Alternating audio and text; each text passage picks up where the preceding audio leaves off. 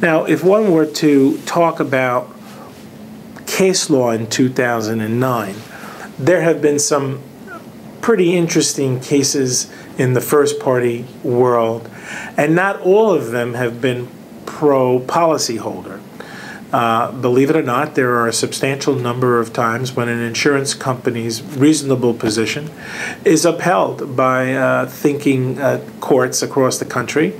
There are a fair number of times when the result is the other way. What I wanted to make as a general observation is that, insurance companies, despite the bad press that sometimes they get, do perform a very valuable service for our economy and the way our lives are led.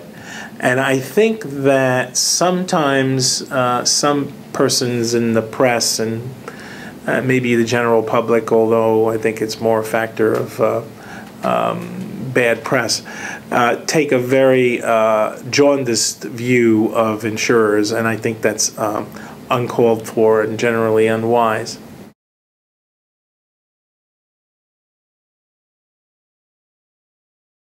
It turns out that with the economy being in the doldrums, to be colloquial, there's just been more and more personal and corporate bankruptcies, not only straight liquidations, but reorganizations. Now, what that has meant to the first-party world is the introduction of basically a new set of persons who have to either review or sign off on even routine settlements. For example, in the liability context, this is pretty old news, where bankruptcy courts were called upon to, if you will, consent to or so order dispositions of assets which included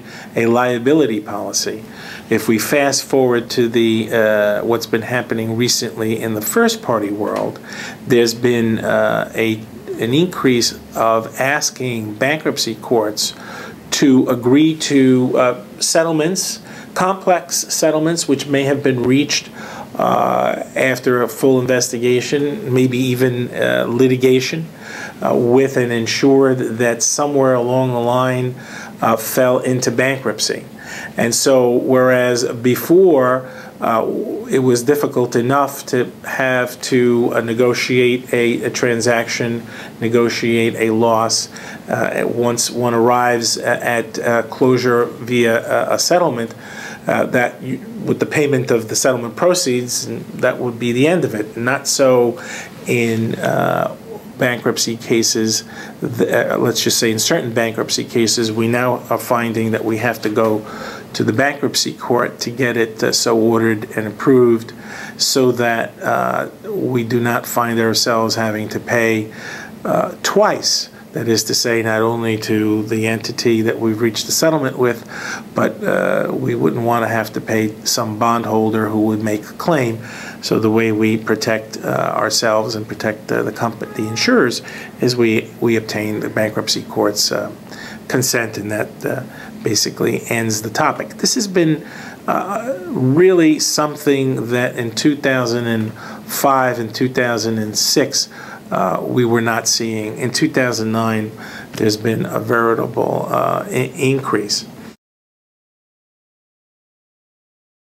There are literally thousands of legislative proposals that have been made in 2009 that affect insurance.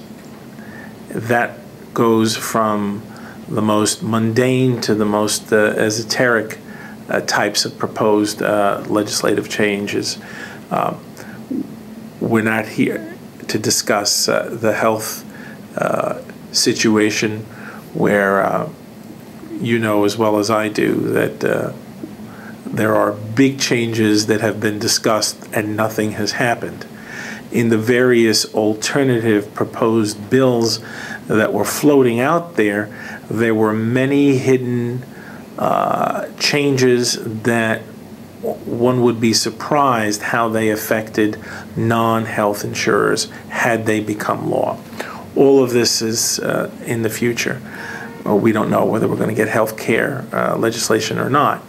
However, there were many other types of legislative proposals which may become law that have nothing to do with the health care. For example, there are changes that have been proposed to the various, and I mean state and federal, about how one treats captive insurers. The rise of captive insurers is something that is important not only to insurance companies but to policyholders who have in the captive situation perhaps a vehicle to better manage their risks and control their costs. We've seen how captives have risen not only in 2009 but before then as an alternative mechanism to traditional insurance. Now, of course, traditional insurance comes back in the context of reinsurance, and there's risk sharing in that manner. But for 2009, this has been a very, very hot topic, near and dear to many of us that are in the industry, either for insurers or for policyholders.